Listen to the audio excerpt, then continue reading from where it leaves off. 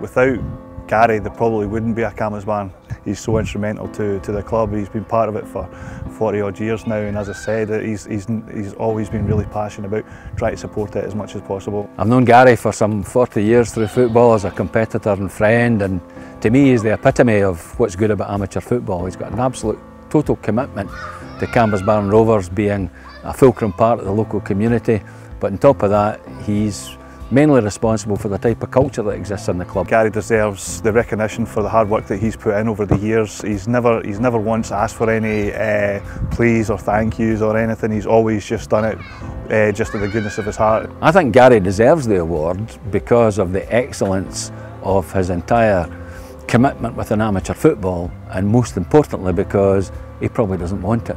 He doesn't want it, he doesn't expect it. His whole life in amateur football has been characterised by a lack of pursuit for Gary Grahamslaw, and I think it would be fitting at this particular point in time if all the fantastic work he's done within Cambusbarron, within Cambusbarron Rovers, within the Caledonia League and across the game nationally, if he was to receive this recognition, I think it would be acknowledgement and testimony to the fact that he's just a great amateur football man.